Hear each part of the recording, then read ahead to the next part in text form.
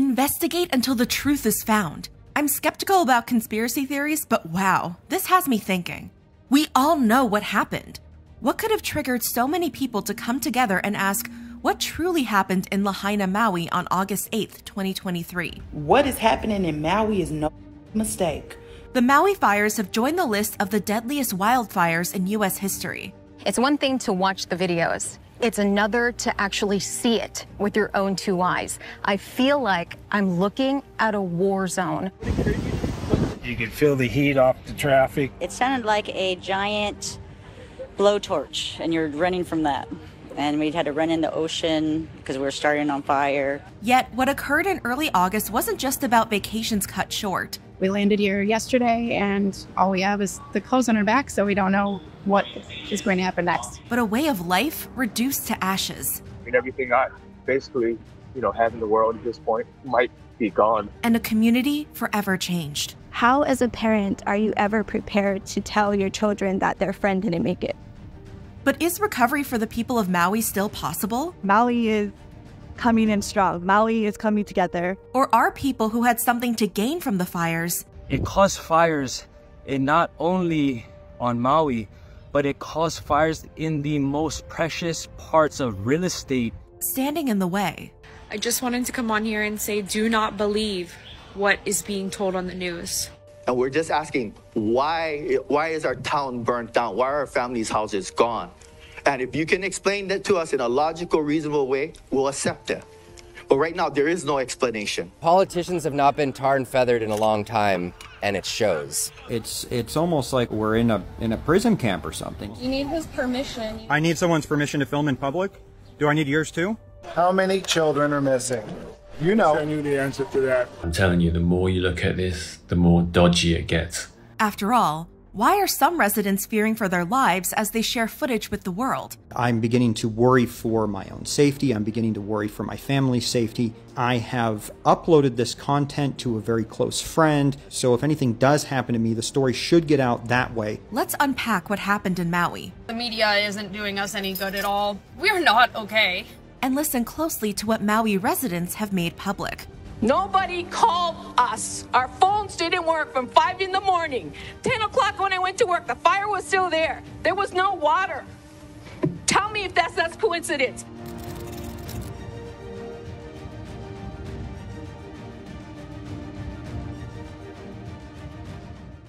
Welcome to Lahaina, Maui, a town once defined by its sprawling beaches and mountains, now the picture of paradise lost. Are you guys believing that?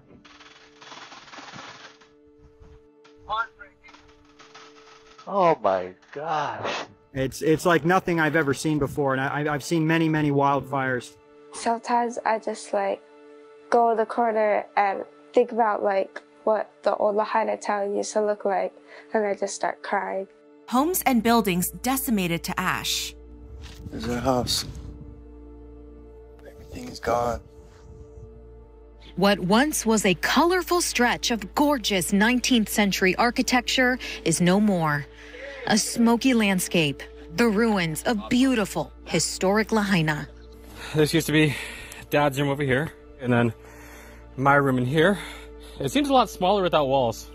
Interesting. Vehicles melted to the mechanical bone. This fire was absolutely devastating. It burned everything. There's aluminum and glass melted everywhere in the street.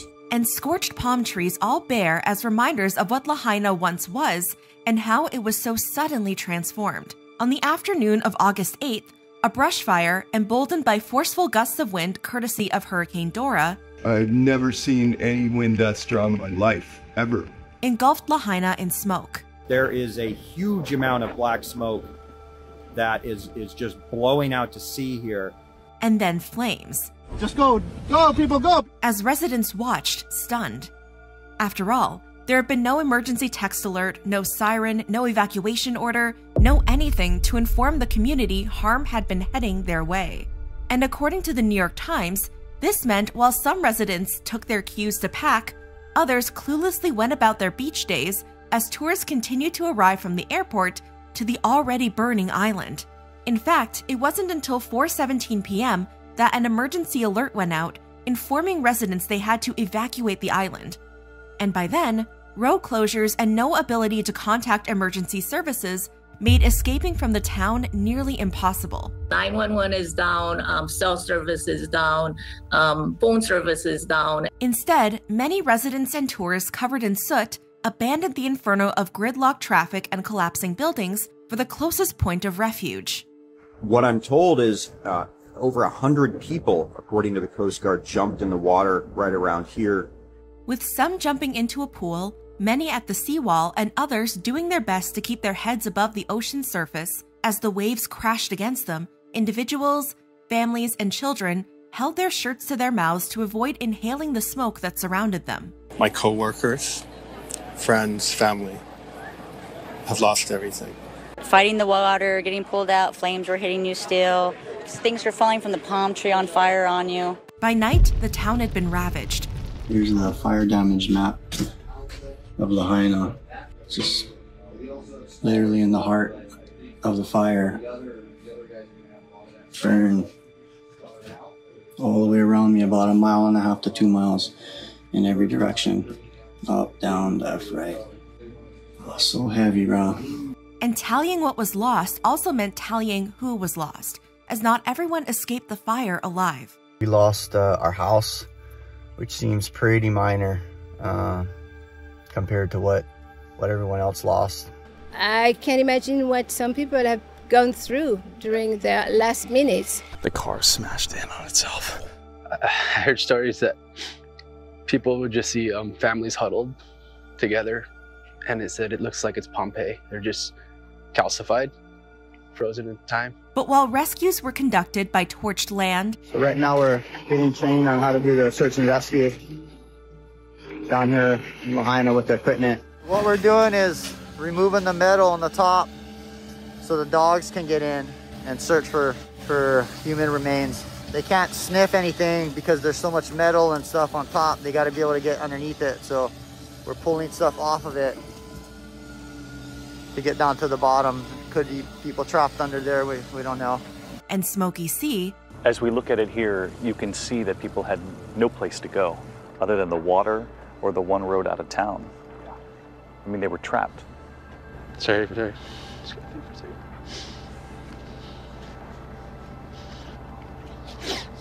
As the search approaches its end, the number of lives lost to the fire remains unknown.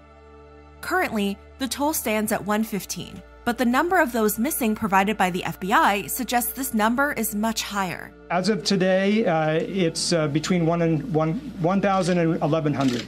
And unfortunately, due to the weather on the day of the fire, a number of those unaccounted for are children. Schools were in that day. It was so windy that a lot of these were children at home. The aftermath forced residents into heartbreaking situations. All of us they're putting us in 30-day hotel stays in order to find everybody houses, but in a place where it's hard enough to find housing and hard enough to find jobs as it is, now that there is more people looking for jobs and there is less houses available on the island, everybody's. But in their grief, the residents of Maui couldn't help feeling let down by America's response to the tragedy. According to Brian Stern, the founder of the search and rescue donor-funded organization Project Dynamo, that arrived in Maui within 20 hours of the fire starting, in the Lahaina people's time of crisis, the United States government had all but deserted the tourist hotspot. We didn't see any military aircraft flying. Our whole time there, we didn't really see a Black Hawk or a Chinook bringing things or people. And while the Department of Defense reported that the National Guard had dropped over 1,000 gallons of water over Maui the day after the fire and sent the National Guard along with 2 Chinook helicopters to the island by August 10th. And your National Guard? Or National Guard. Okay, thank you. For many, this was too little too late. Do you think that more people would have lived if response was quicker? Just logic tells me that's the case. And residents wanted to know, where was the person who was meant to lead them during this time? Where is our leadership? Where is Joe Biden? Where is the President of the United States when you have one of the most devastating fires to occur in the last 100 years? There is this grand sense of community here. I have never seen so many people come together in give up their own beds for people that just lost their house but that's the problem. It's that nobody else is doing anything. Nobody is helping. It wasn't until August 21st, 13 days after the fire, that President Biden landed in Maui to survey the damage. And the welcome he received wasn't exactly warm. A bunch of them are protesting. They have their makeshift signs, cardboard signs, a lot of them saying, as we've been talking about, that he's too late. Wow, he's finally here. Wow, yeah, awesome, awesome. Yeah, thanks for nothing. You. And giving survivors a one-time check of $700, commenting that the ground was hot in Maui, being accused of nodding off during memorial service, and refusing to comment on the lives lost to the fire. Any comments on the rising death toll in Maui? Didn't seem to win the president many fans. In fact, residents were furious with the lack of support. So today, I haven't had any money come in. I haven't had anybody call me back. I didn't have anything. I have no idea. I lost my house. I lost my car. I lost my animals. The $700 compared to all the millions he's giving to Ukraine. Why? We need it. Where's our government? Why did you run if you're not gonna step up to the plate when we need you the most? But it wasn't just America's leader that struck Maui residents as insensitive, but tourists. See, while evacuations had turned Maui's attractions into ghost towns, it wasn't long before visitors repopulated the island's waters, to the disbelief of a community still in mourning.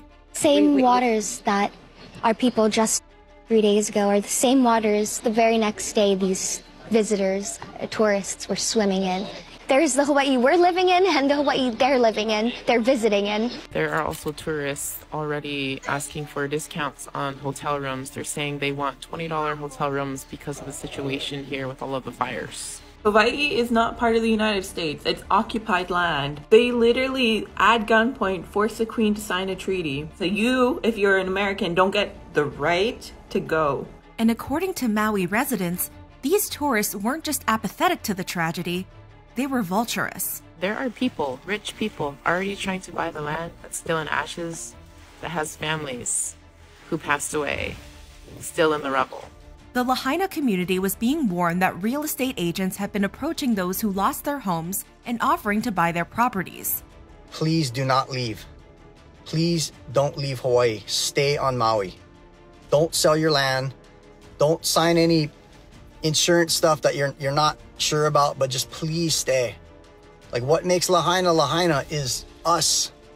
Local people make Lahaina Lahaina. I had another friend reach out who's in Maui and was telling me that the victims are being told by their insurance companies that their properties that burned were actually violating city code and will not be rebuilt. So an act of war, an act of nature, whatever it may be that took place in this area, is now violating city code, and their insurance company is deciding not to cover it. I am so frustrated with investors and realtors calling the families who lost their home, offering to buy their land. How dare you do that to our community right now? If you are a Maui realtor contributing to that, karma's gonna come and get you. This tactic of companies and businesses capitalizing on the disorienting nature of tragedy is called disaster capitalism, and it's been used in countless other devastations, including in New Orleans after Hurricane Katrina in 2005, and Puerto Rico after Hurricane Maria in 2017. But according to certain members of the internet, what happened in Maui was different from these other tragedies in one key way. It had allegedly been planned. As for how a fire of this magnitude can be orchestrated, there was one conspiracy pervading the internet. But first, what was the official cause of the fire? Well, while Lahaina roughly translates to cruel sun, it wasn't extreme heat that caused the wildfires that have ravaged the town, but wind and some flimsy power lines. On August 7th at 10:47 p.m., Senior Research Coordinator at the Maui Conservation Center, Jennifer Pribble, caught a flash on her surveillance footage coming from the forest. It's windy, and then there's a flash, and I think that's when a tree's falling on a power line. The power goes out. And unfortunately, the ground of Maui offered the perfect environment for flames to grow. Much of the grass in Maui is a non-native guinea grass that grows really fast. Even if it rains, the hot weather dries it right up. That's pure fuel for fire. But this was only the first incident of a downed line. Let's see how long this pole's gonna hang in. After sunrise on August 8th, another fire started near Lahaina Luna Road after a power line collapsed and began a brush fire that quickly spread to neighboring lawns. And while firefighters claimed the fire was 100% contained that morning, it flared up again in the afternoon. In response, the Lahaina bypass was closed at 3:30 p.m., meaning now there was only one in-and-out road to leave the town. Yet, according to social media, this explanation didn't suffice. Some claimed a fire started by a power line didn't account for the way some houses had been left unscathed, while others were reduced to rubble. Somehow we made it. Or why some grass survived next to the fire. Grass over that's still standing. It's not even been burned. So even down below, directly below this, you can see some wood fence posts that were burned, but you can see all that grass is still good. So how do you get this car this hot? Or how the fire seemed to skip over a 4-lane highway. Or why, in heat that melted glass and aluminum, certain items that should have been destroyed weren't. Many were disturbed by the footage of the aftermath, as many shared their confusion. Why are the guardrails okay and intact?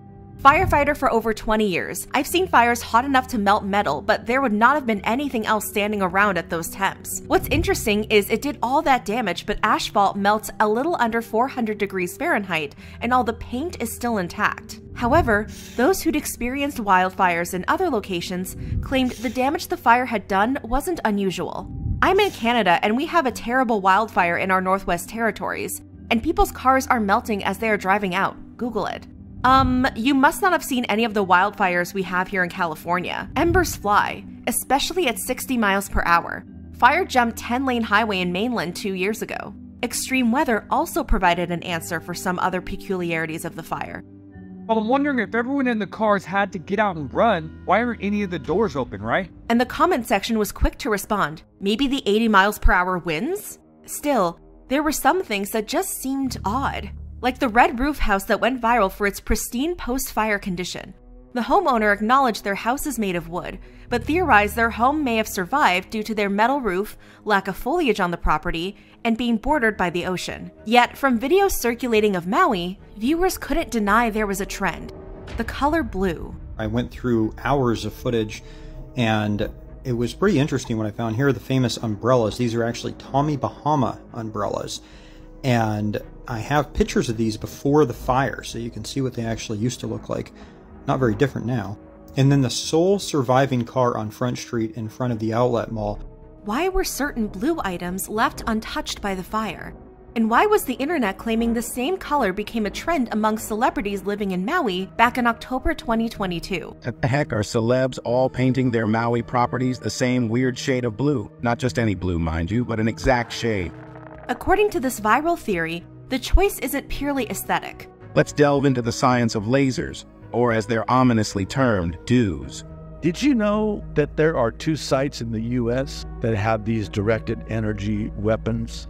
One is Nevada and the other is Maui. Here's the science. Certain energy rays interact differently with various colors on the spectrum. Some colors are more resistant or reflective, protecting underlying materials from harm. Let's start with this directed energy Air Force Maui Optical and Supercomputing AMOS site located on the island of Maui. May I quote from the website? Listen to this. Directed energy harnesses the power of the electromagnetic spectrum to enable airmen to effectively and affordably strike critical targets at the speed of light. Is there a connection between this specific royal blue shade, possibly dubbed the Mother Mary blue, and the dews? Could Lahaina's celebrities have insider knowledge? Twitter provided additional context and community notes that the article this rumor was based on appears to be an Architectural Digest piece with a different headline, where blue paint jobs are never mentioned, and viewers noted it seems celebrities actually hadn't painted their houses blue. However, when a TikTok user tested this theory, it appeared blue lasers were less effective on blue objects. There was even an episode of Rick and Morty on the durability of a pair of blue jeans that some believed highlighted this color's special powers. The NX5 destroys the whole planet except for the Wrangler jeans. Because they're so tough. Tougher than the laser? Stupid. NX5 corporate sponsor detected. Cannot penetrate Wranglers. Built too tough. Built too... Still, why would a color that protects against lasers hold up against fires? Unless, according to a portion of social media, the Maui fires hadn't been caused by downed power lines, but a laser. But where was the supposed laser that had done this? Well, again, an animated sitcom proved to be of use to the internet. Can someone walk up to those umbrellas and open them? Here's why. This is the Simpson episode when the laser burnt down their town, and in the middle of the town is a blue-wrapped statue. I haven't seen the entire episode, but apparently in the beginning, that's where the laser was coming from. The blue tarp apparently stopped it. I mean, obviously it's some sort of electronic device. You fool! You've erected a massive concave reflective surface. It will focus the sun's beam in a deadly ray. But this episode of the Oddly Prophetic show offered another theory as to where the laser was, as some users pointed out the statue in The Simpsons looks similar to the one erected in Liliuokalani Park in 2021. One viewer rejoiced at the discovery, commenting, "One day soon, the world's populace will have had enough of the games and demand answers." Others, however, questioned how a statue on a different island could send a laser beam through or over mountains and volcanoes to hit Lahaina. Or, as one viewer put it, "They think a cartoon is predicting the future. We can't expect them to be good with geography." Still, some were intrigued by blue's supposed protective capabilities, as some people commented, "I am painting all my stuff blue, my new favorite color. Cool, I'm going Mediterranean blue." But was it possible businesses were already preventing the public from harnessing this color's powers? According to one TikTok user, Rona had discontinued blue tarps. "Protect yourself now. September 23rd is around the corner," the TikTok user captioned their post. "Why September 23rd?" asked one viewer. The TikTok user replied with a theory. "Florida and LA will be underwater, I believe." Another viewer said they'd received the same date for a storm from an alleged time traveler. And various TikTokers were sharing snippets of media mentioning September 23rd or 2023. Go ahead. Tell yourself it's just a number. The miracle of deliverance. By 9:23, the water of life shall proceed forth from the throne of the Lamb. But how a laser would create a storm wasn't brought up. Yet, laser or no laser, the devastation in Maui had been tied to another theory: smart cities, 15-minute cities, and satellite cities. Question: why Maui? Answer: it's a new smart grid in Hawaii dubbed the, quote, Jump Smart Maui Project. This is disaster capitalism of $5 billion are coming to Maui, and sticky fingers are here to take it all and develop everything without any input. Lahaina needs to decide what happens in Lahaina. According to USA Today, a 15-minute city is a concept for urban planning where all essential services are within a 15-minute walk, while a smart city is based on making a location more efficient through technology, while satellite cities are smaller cities that are closer to a large metropolitan area. A Maui resident even accused prominent figures who own property in Maui of allegedly aiming to create a satellite city. Everybody talking about the satellite city before the fire. Lahaina gonna be the first satellite city. Well, hey, Jeff Bezos, you got what you wanted. Oprah, you got what you wanted. And the guy who owns the nut, you got what you wanted. It's all over. That's what happened. People specifically focused on Oprah Winfrey's behavior, calling attention 4 months prior to the wildfires, when she purchased 870 acres of land in Maui for $6.6 million. According to a report from KITV4, Oprah already owned over 100 acres of Maui land, and with her recent purchase, she allegedly owns roughly 1,000 acres on the island. There are also no reports of any of Oprah's land or Maui residences being affected by the fire. Do you think that it's a coincidence that Oprah bought these lands and these fires naturally happen? Or do it make more sense that Oprah bought this land and these fires intentionally was done. Despite hand-delivering supplies to an emergency shelter in Maui, the internet wasn't convinced Oprah's efforts were genuine. She's about to take that land. These rich people are evil. All her money, she brought pillows. Oprah Winfrey's so-called generosity has always come with strings attached, definitely not straight from the heart. Showing up with her CBS camera crew spoke volumes. In fact, videos are going viral criticizing Oprah and her fellow multi-millionaire friend, The Rock, for setting up a donation fund. And so we have created the People's Fund of Maui that will put money directly in the hands of the people who need it right now. As Oprah was saying, it is a clean, direct from you. Oprah and The Rock, what in the flying was that video that you guys made? This is why people call celebrities out of touch. Did the richest woman in the world just ask us for money? Why can't you reach into your $2 billion net worth and say, you get relief, you get relief, you get relief? Instead, you down here asking me for money. Back to school just started and we as parents are wiped out. Half of us just got our job back since COVID. You're so concerned about Maui that instead of taking what would amount to a year's salary for you and 4 or 5 of your billionaire friends, which could be used to rebuild the entire place in a matter of months, you're jumping on social media and asking the American public, most of whom can't afford to pay their rent right now, to do it for you. Oprah, read the room. While residents and supporters around the world have their doubts, a representative of the Maui Economic Development Board told USA Today that they are not aware of any plans to turn Maui into a smart island or a 15-minute city. And despite Hawaii Governor Josh Green's recent signing of an emergency proclamation that made unsolicited offers from real estate agents a crime punishable by up to 1 year in jail and a fine of $5,000, previous reports of land grabs happening in Maui have fostered fears amongst residents over the future of the island. Realtors, people in the real estate industry, are calling your family and your friends who have lost everything to buy their plots of land. It is disgusting. We have real estate investors and speculators going around calling our victims, offering to give them cash and buy their property. I saw this morning, just now on TikTok, that they are giving eviction notices to people whose houses have been burned down. The Maui Tenants Association has a hotline. We've been receiving call after call of people who are being asked to be evicted by their landlords. The landlords who have the gumption and the gall, the nerve, and the lack of empathy to push evictions on their tenants right now do not care. My friend who lost her home, her family, her job, literally everything in the fire, the only kind of assistance that has been offered is a loan, not a donation, a loan. There are plenty of ways to make money in real estate investing without being a total piece of. There are plenty of ways. Work harder, do better.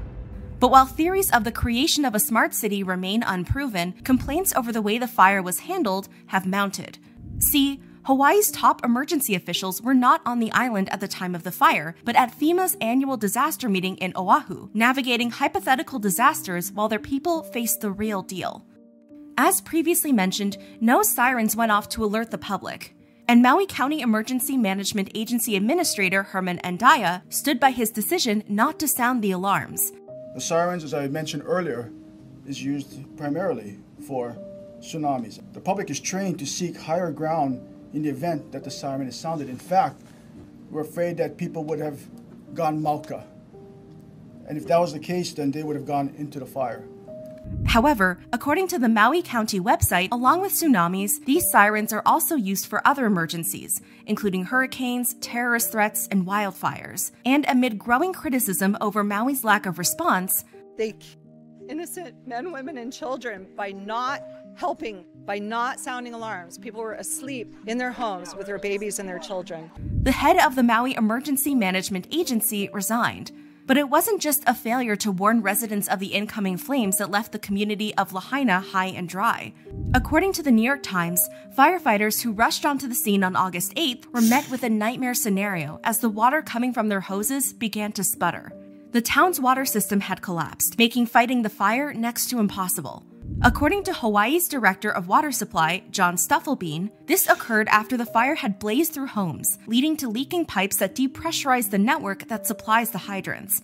But if no sirens, no water, and no internet or cell service left Maui in the dark during the fire, it appeared the lights still hadn't been turned on. The Lahaina community was adamant that the true number of lives lost to the fire was still being grossly misrepresented to the public. It's not correct. They're not reporting it correctly. I don't know why they're not reporting it correctly. There's hundreds, at least 600, if not thousands of people who are dead in the streets, floating in the ocean. And it seemed the same lack of coverage had prevented the public from understanding the current circumstances for those living in Lahaina. I think there's a lot going on here that is way beyond anything that anybody wants to believe. Jeff Cygnus, a TikToker and self-proclaimed volunteer reporter, captured life inside Maui post-fire, where it seemed liberties were continually being stripped away from residents as the use of drones and travel became prohibited while access to fuel was controlled by the government. Even if the situation wasn't that we needed special permission slips to come back to our home, even then, we didn't have enough fuel to leave West Maui. Why can we not get some information? Why can we not leave? Why aren't they making any efforts to get the gas stations working? One viewer commented, "I feel like the last 3+ years has been one big social experiment." Another theorized, "It's about control." And when fences were built to supposedly protect residents from debris, many were suspicious. There seems to be a huge emphasis on ensuring that the media and anyone else can't see what's going on here in Lahaina, West Maui. There are miles and miles of this black fence going up that was not here before. Still, the Lahaina community was eventually given access to unrestricted travel through permission slips they had to line up in order to receive. As many cars as we can issue today, we will go ahead and do so. Viewers shared their concern. Why do they need permission slips to go freely on their own land? This feels like they're using this as a test. But if this was a test, it seemed the public wouldn't be given a chance to pass. Alright, I've just been informed that we are shutting down this placard distribution as of now. The hopes of thousands of residents were dashed when it was announced they would not be receiving permission slips, and even the police officer didn't have a good answer. There are powers that be. I'm not sure of the reasoning. All I know is the order has come down to shut down the distribution of these placards. Jeff, for one, was frustrated. So we're supposed to drink the water you give us, eat the food you give us, use the medication you have available, and we're stuck here.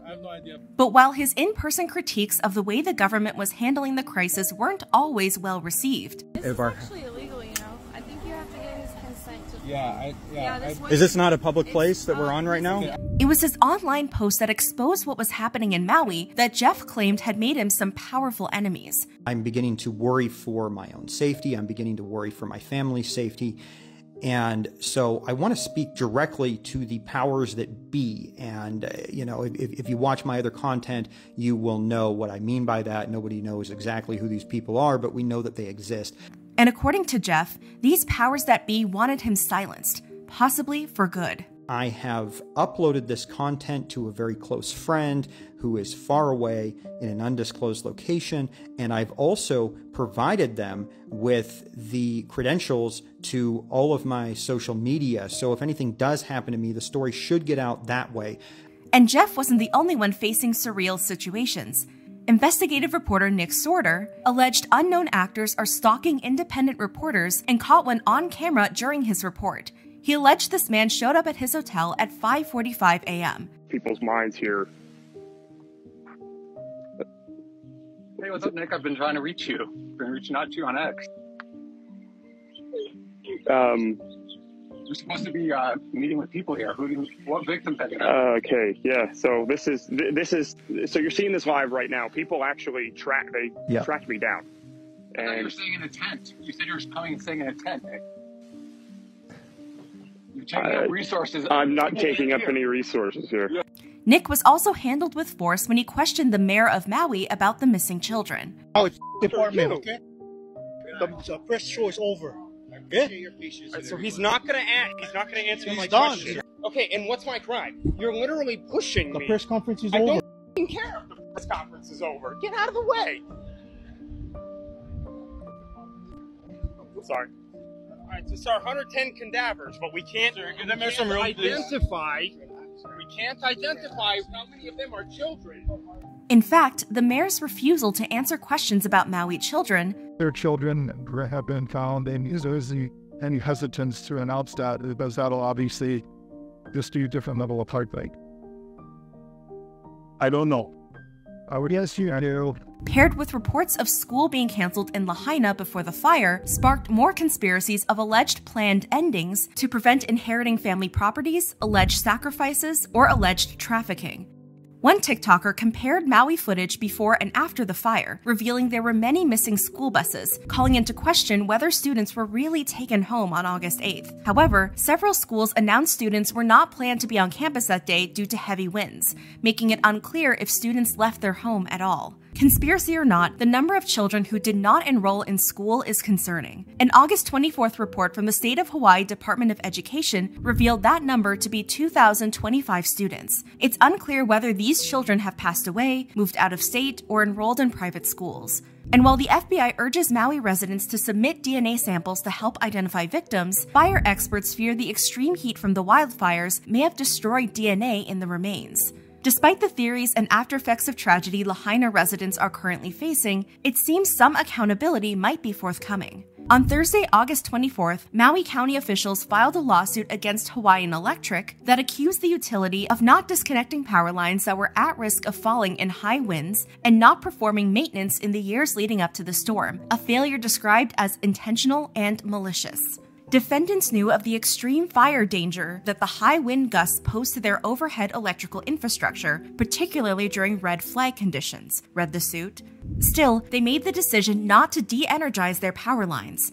Since the filing of the suit, Hawaiian Electric has taken responsibility for the first fire. However, the utility company claimed the second fire started after the power was shut off and was therefore another group's fault. Hawaiian Electric faulted county firefighters for declaring the blaze contained and leaving the scene, only to have a second wildfire break out nearby and become the deadliest in the United States in more than a century.